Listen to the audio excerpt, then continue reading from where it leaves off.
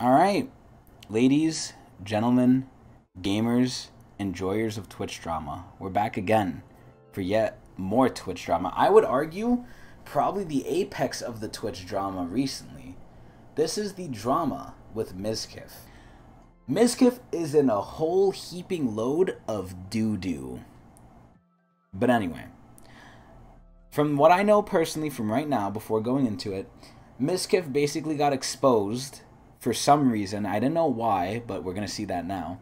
But he got exposed, and they basically exposed him being racist and saying slurs. And in this day and age, in this year, you know, we're in 2022, cancel culture's rampant.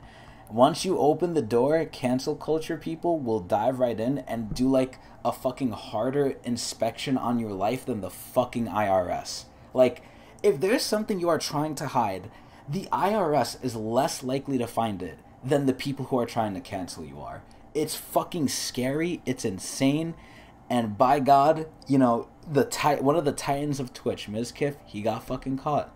He got caught and he played himself. But anyway, let's see what's going on. So, this all started from a previous controversy we covered, which is Slicker. So, Asmongold here is saying, you know, how is this guy still on the platform? This is ridiculous. Twitch is like, you know, stupid. And then Trainwreck, the guy who saved Slicker, I don't know if they're friends, I don't know why he did it, but he did it. He's like, you know, he's kind of just attacking Asmon, and he's saying like, yeah, you know, this guy is sick, or, you know, you're twisting it to make him look worse than he is. Like, he's calling Asmongold insecure, or maybe not Asmongold. We both know deep down why the insecure little man is doing this. So, yeah, I don't know. So Trainwreck is just kind of coming in trying to defend himself because he's associated at this point with Slicker. And then out of nowhere, well, not out of nowhere, Mizkif is attached to Asmongold, which, you know, Mizkif, I don't know, man. With all the stuff coming out, it's really fucked because now not only with cancel culture do you make yourself look bad, you make everyone around you look bad to where if they don't publicly denounce you, it's like, oh boy, like, they're coming down with you. I don't think Asmongold could get canceled though, but it's really sad to see that, like, this is his boy. I also want to point out Mizkif's picture is literally a porn picture. But anyway, if we're going to deplatform people for scamming others, shouldn't we have banned you for the Jolt coin a few years back? I'm not too familiar with this, but I think everyone that was big probably you know, participated in a pump and dump that's scummy. Anyone who was scummy did a pump and dump stupid, like, Bitcoin bullshit.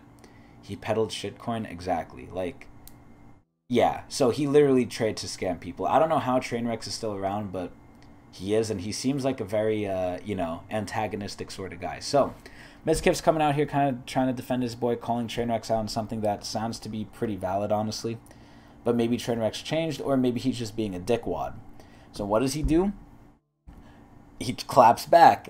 Are you going to send Maya and Mitch to railroad and blackmail me like you did those girls to cover up all those sexual assaults? You fucking scumbag piece of shit. You want to come at me and make shit up? Then you better be sure you don't live in a glass house, you insecure pussy. So here's the problem, the small problem here, because this isn't about Trainwrecks, but again, Trainwrecks did kind of peddle a shitcoin from what it looks like. And, you know, he's just attacking Mizkif now with greater ammo. Mizkif, you know, shot Trainwrecks, but he shot him in the leg. Trainwreck shot Mizkif in the fucking skull. Because now this opened up the whole thing of sexual assaults. So, again, once you invite the door open, the cancel culture mob is going to flood in and search your fucking house. Like, and I'm assuming that's what happened, so let's see. Because I don't know how one thing leads to the next. I don't know how they find these things.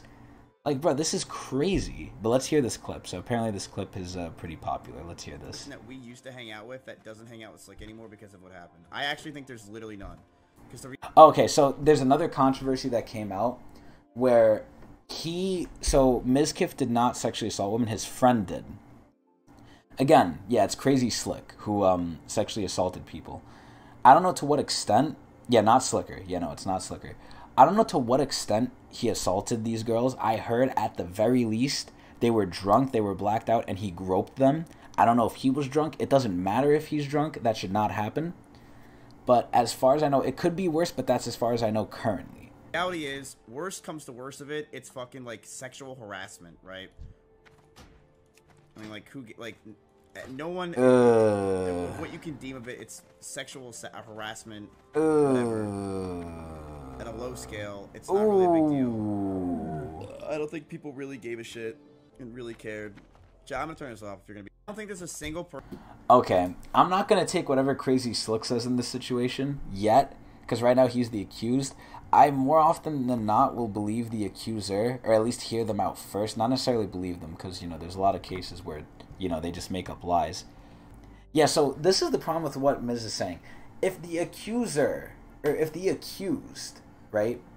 Here, fuck. Let me say this in a better way. If the girl is coming out and saying it was this bad, and the Mizkif is coming out saying, oh, it wasn't this bad, that sounds really bad. Like, that just sounds really bad. And it sounds like you're kind of downplaying something. This sounds pretty fucking bad. So amid a debate over gambling, Mizkif and Trainwreck were locked in a debate, and then somehow Trainwreck knew this. I don't know how he knew this, right? But he knew this, that Mizkif covered up a sexual assault. I'm just assuming, like, all the rich people know all the other rich people's dirty laundry. Same with Twitch streamers, probably. So it was later confirmed by Adrianah that the allegations Train was referring to were related to her and CrazySlick. So she confirmed it. So before that, maybe it was like just, maybe Trainwreck is talking bullshit, but she confirmed it. Oh my god. No way. So, they tried to cover it up. Adrianah confirmed it, right? Mizkif and his then-girlfriend Maya asked her to keep certain information private. Holy shit. This is insane. So after this, Mizkif has not streamed since the drama erupted, which is smart. Very smart. He said, I'm worried about him. He's not home. I don't know where he is. He said he's just going to a girl's house. So this drama is like half about Mizkif, half about Slick. The drama I know with Mizkif is, these things came out from the past with Ice Poseidon. I don't know why Ice Poseidon did it. I don't know why Ice Poseidon sent the receipts of Mizkif being racist long ago, but I think now the drama goes past even that. Holy shit. The drama now goes to Mizkif's friend and then Mizkif trying to downplay it, I think. Holy shit. After around 20 minutes, Mizkif confirmed he had a phone call to the police to inquire about Slick. We called everything. I called the police. See, again, Mizkif is the worst person to do this because it is a common fact that Mizkif is known for content. It is known Mizkif, he even says it himself, right? He uses other people for content. He doesn't really make anything. He's not too creative, so he uses other people. He likes creating content. He obviously baits people into things, and he actively puts himself in situations that are either drama related or interesting to get content out of other people. Overall, Mizkif is known to be a person who uses situations for content, for views. In the argument I had about XQC, where I can argue he was using it for content, there's an argument that he wasn't because he doesn't need to. Mizkif, this is literally what he does. So even if he wasn't doing it, it could be a sort of boy cried wolf thing where it's like, oh, the one time he's not doing it for content, every other time he did, so why would we believe him? It's, it's bad. With Mizkif, I don't give him the benefit of the doubt. I think, it's tough. It's really tough. But damn, this is crazy. So, CrazySlick allegedly found after sending goodbye messages. We found Slick, he's safe. I don't know if people are going to be happy about this, though. A few hours after his real case was found, his Twitter account disappeared from the platform. Damn. So, Slick tweeted soon after allegation saying, I've never sexually assaulted anyone and never will. I've never had any intention of harming anyone. I go out of my way to check on someone. I get accused of a word I can't say. This is unfair. I'll be getting a lawyer ASAP. Learn from the Johnny Depp situation and think first. Ooh. Okay, see, this is where I think, see, it's good what Johnny Depp did, because I think Johnny Depp is, I think he was, obviously he had his own issues. He definitely he wasn't a saint in that whole situation with Amber Heard. But overall, I think Johnny Depp had a good precedent set where women cannot get away with being the abusers 100% of the time. Because I think 100% people can, if people don't agree on this, I think they're delusional. People can agree that Amber Heard abused Johnny. She did. I'm not saying Johnny was a saint and he didn't do anything to her, but she definitely abused him way more, I think. Trainwreck should also be banned for shilling a failed crypto at one point, to which Trainwreck shot back with, brace yourself. Oh, Are you here we going to go. send Maya and Mitch to railroad and blackmail me like you did those girls to cover up all those sexual assaults, you fucking scumbag piece of shit? You want to come at me and make shit up, then you better be sure you don't live in a glass house, you insecure pussy. With him then going on to clarify that Mizkif did not sexually assault anyone himself, but instead okay, so that's the part that needs to be clarified. Mizkif didn't do anything, but he tried to help cover it up. Like, that's still pretty shitty. Cover up a sexual assault a buddy allegedly committed, with that being a pretty clear reference to people in the space to allegations made by streamer Adrianah Lee against CrazySlick, another streamer, last year. Also, because we're throwing out all these names that many of you don't even know, this is a different Slick. Yeah, I didn't really know this either. This is a different person. Right, last July, a streamer that used to be friends with Adrianah accused Slick of sexually assaulting Adrianah. But this had to have occurred while she was blackout drunk at a party in January of 2020. With Adrianah saying of the situation in a twit longer, Slick was acting weird. He only went into the room to check if she was still alive, by seemingly checking her pulse by touching her neck and chest. At the time, she described it as an uncomfortable situation, but not rape or assault. However, Adrianah now claims. See, at that point, you always can question, like, oh, did she say that because she was told to play it down? Was there more that happened, and she was pressured socially by Maya and Mitch to downplay it? You know, this is kind of the he said, she said thing, where I think as time goes on, more stuff will come out. More mud is definitely going to be slung, but, like, see, this is a part where I don't know what to say here, because if that was it, if that's what she said, and now she's going back on it, I don't know if she's going back on it because it actually was a lie what she said, or because she's trying to just, you know, attack him. I don't know. That she initially intended to be more forceful in her accusations, revealing the twitlonger is a diluted version of the story that was proofread by Maya, OTK. It was Maya, Mitch, and Barry were there with me. With her then clarifying that due to the power dynamic between her, Maya, and Mizkif's OTK organization, she felt pressured to allow them to proofread her stuff and downplay what happened over fears that she'd lose access to the group, which also eventually happened anyways. Oh, see, this makes it tough.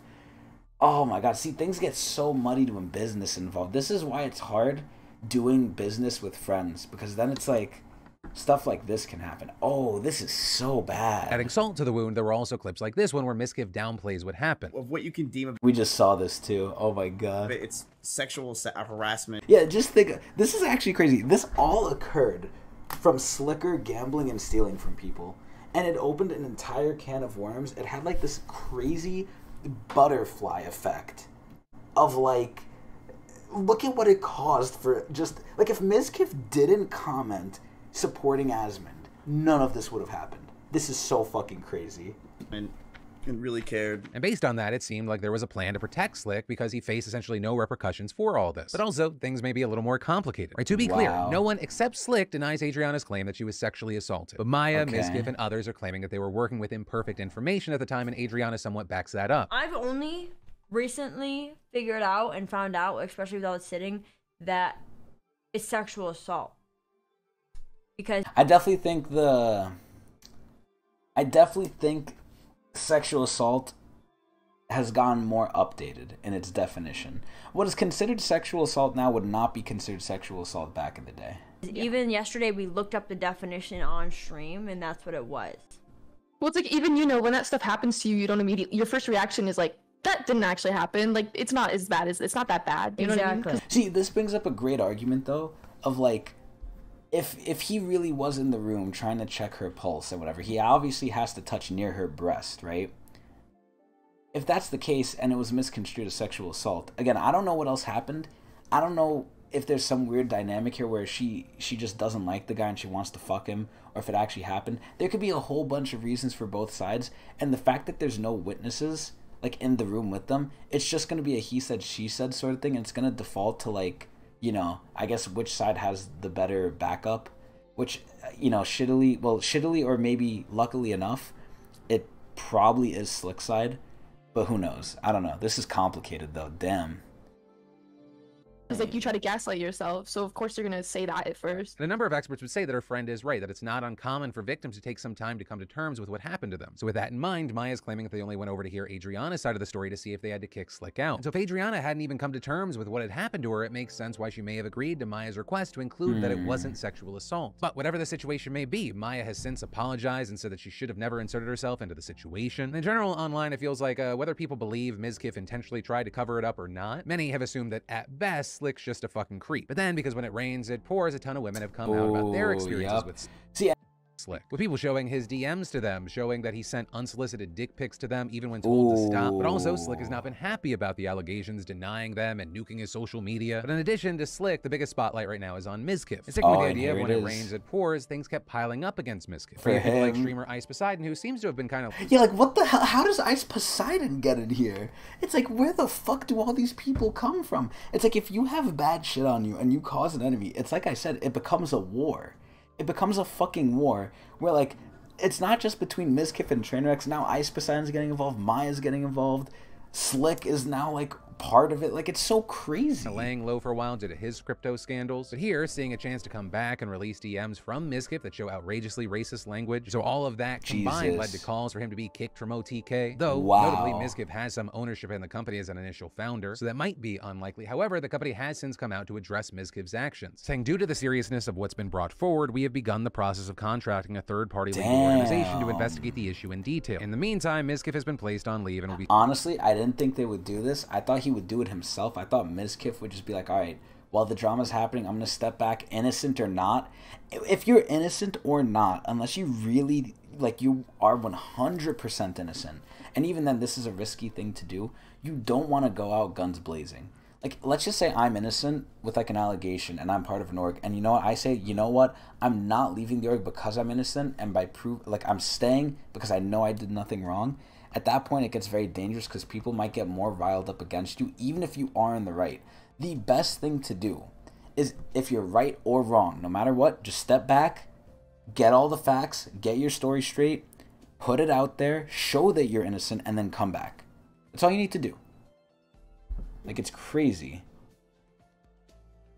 Be stepping away from his... And I dropped the vault. Yeah, that's honestly what it could be, Hunter. You know, I do have the vault, too. Organizational duties pending the results of the investigation. With Mizkif himself also addressing the controversy, writing that Slick is kicked out of the house and apologizing for his actions, and adding, a little while after Slick's misconduct came to light last year, I made some inexcusable statements on an alt stream after some chat messages got to me. To Adrianah and all those affected by sexual harassment, I am sorry for those statements. Why did they blow that Sexual out? Harassment, regardless of degree, can never be considered small, and while my intention was to clarify a misleading chat message, I chose my words poorly, and my response came off as downplaying what should have never been downplayed. And okay, this is good. This is good. I mean, again, people are going to question, like, you know, if this is actually, like, if what he's saying here is actually genuine.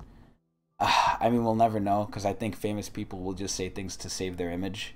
I think once you're famous, it kind of already brings you down, but this is tough.